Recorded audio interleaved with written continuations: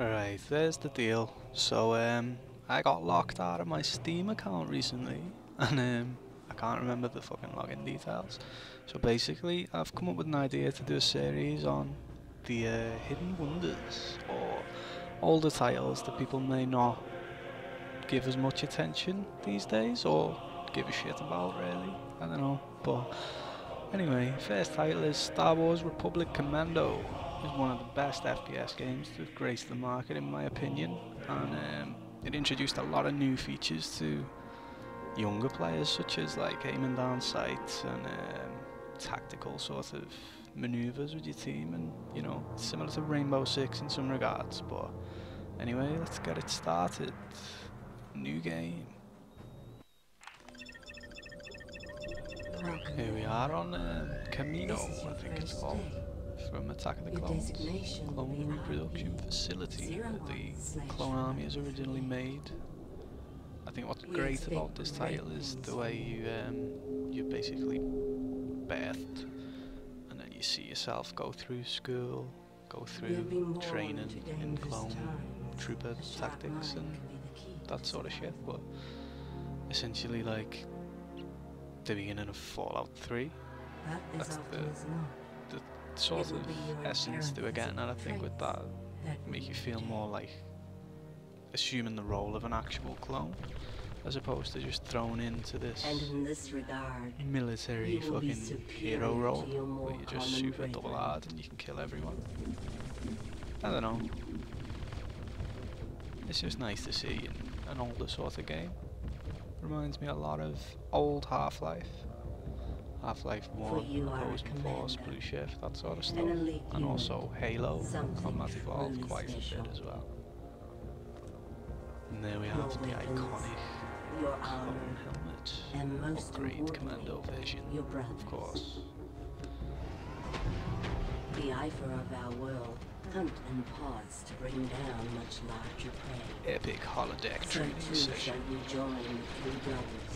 Now, as you can see, you can aim down sights on this game, which does give it a lot of replayability for people who use games like Battlefield, Battlefront. Older titles, not so much accepting of aiming, it's usually hip firing or scopes at the very most. 6-2, the heart and soul of your team. And here we have Delta Squad, the fiercest hunter of all your brothers. The most overused squad designation of all time. And the Republic will call you to defend and give your lives if need be.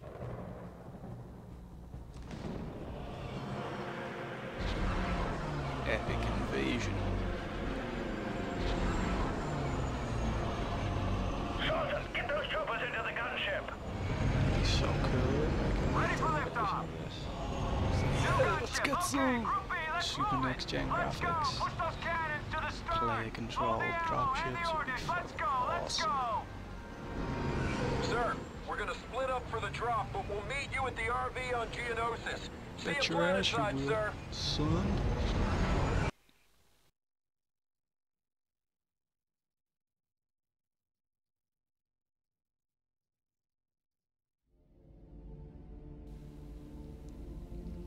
War has come to the galaxy.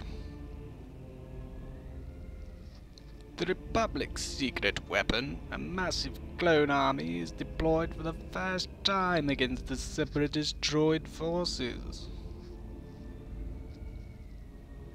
Far above the carnage, the elite commandos of Delta Squad prepare for their first mission. 0 hour. Clone Wars Geonosis.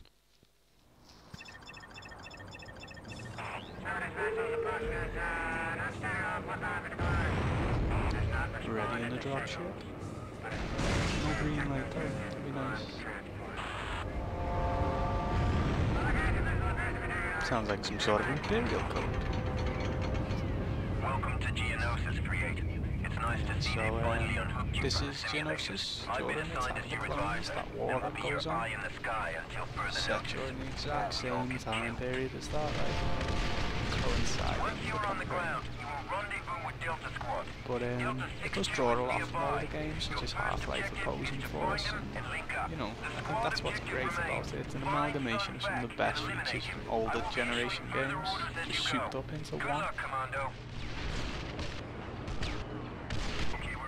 Here we go, Black Hawk downtime. Oh, fucking hell. Well, he's gone. Move out, move out, move out! Want a clean dispersal this time, guys! Imagine all the clones were just like Yanks. Cool New Zealand accent replaced by some dark New York slur. But I digress. So yeah, you can aim down sights in this, but it doesn't affect the accuracy altogether too much unless it's with a sniper, as you would find in most titles, but it's still a nice feature to have.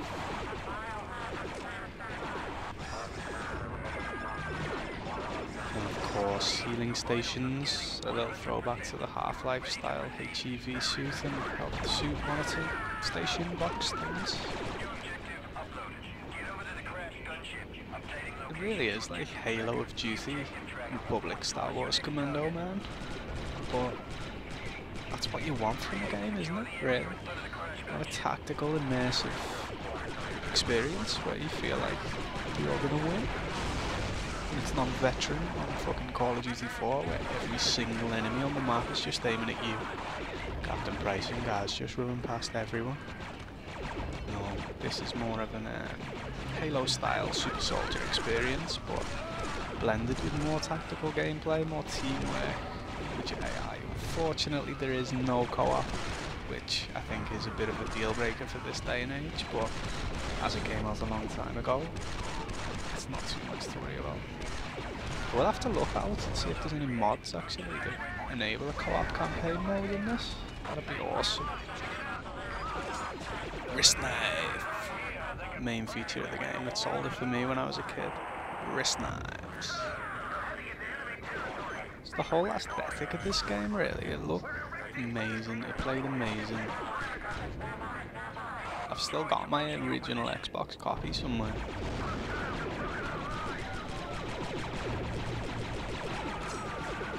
The droids, of course, explode oil all over you when you stab them, which enables the neat animation on the visor. There's just so many little things that add up to a good title with this game. It does show its age slightly graphically, but the gameplay sort of takes your mind off it. And some games don't age as well as this, and this is getting played on a very, very low end laptop as well, so do not be expecting AAA visuals or anything close to resembling good in terms of GPU capacity. I don't even think I've got a gigabyte of information on my chipset. But anyway, one of the main features I do like about this is the primary weapon is basically the only weapon you get, but you get 4 different modes, including the one you're seeing now on screen. You get sniper, shotgun, that sort of thing. There's a grenade launcher as well, if I'm not mistaken. But that was a unique thing for the time. I mean, it's been done since, but before that was a completely new concept. And this game really did add to the level of tactical gameplay, and I think pushed the boundaries for games like Rainbow Six later on to enable AI tactics and maneuvers to that level. I think either these were inspired by the Tom Clancy Corporation's games or the other way around, but definitely some interchanging ideas going on there.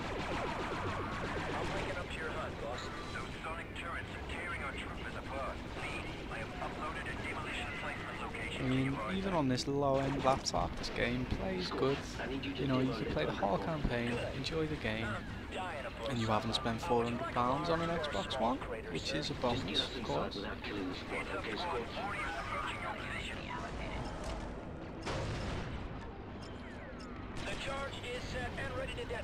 And that's an example there of the tactics. Now when we detonate it, you know, it's nothing like complex, but before this game came out, there weren't a major amount of titles out there other than the Tom Clancy titles that enabled you to do something like that.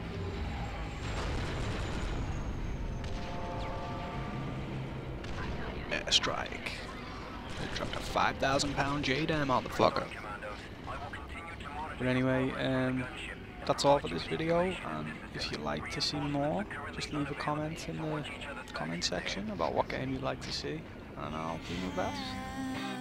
Remember to like and subscribe and all that good stuff, and I'll see you next time. Stay the